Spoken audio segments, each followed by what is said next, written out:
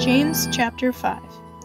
Go to now, you rich men, weep and howl for your miseries that shall come upon you. Your riches are corrupted, and your garments are moth-eaten.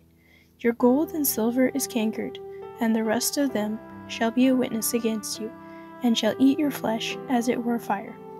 Ye have heaped treasure together for the last days. Behold, the hire of the laborers, who have reaped down your fields, which is of you kept back by fraud, crieth. And the cries of them which have reaped are entered into the ears of the Lord of Sabaoth. Ye have lived in pleasure on the earth, and been wanton. Ye have nourished your hearts as in a day of slaughter. Ye have condemned and killed the just, and he doth not resist you. Be patient, therefore, brethren, unto the coming of the Lord. Behold, the husbandman waiteth for the precious fruits of the earth, and hath long patience for it, until he receive the early and latter rain.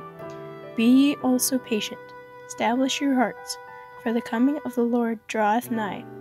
Grudge not one against another, brethren, lest ye be condemned. Behold, the judge standeth before the door.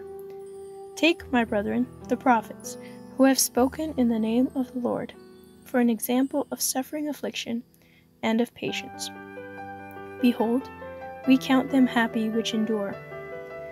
Ye have heard of the patience of Job, and have seen the end of the Lord, that the Lord is very pitiful, and of tender mercy.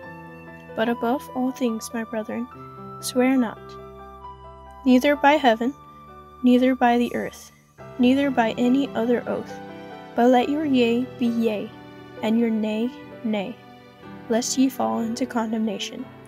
Is any among you afflicted? Let him pray. Is any merry? Let him sing psalms. Is any sick among you? Let him call for the elders of the church, and let them pray over him, anointing him with oil in the name of the Lord. And the prayer of faith shall save the sick, and the Lord shall raise him up. And if he have committed sins, they shall be forgiven him. Confess your faults one to another, and pray one for another, that ye may be healed. The effectual fervent prayer of a righteous man availeth much.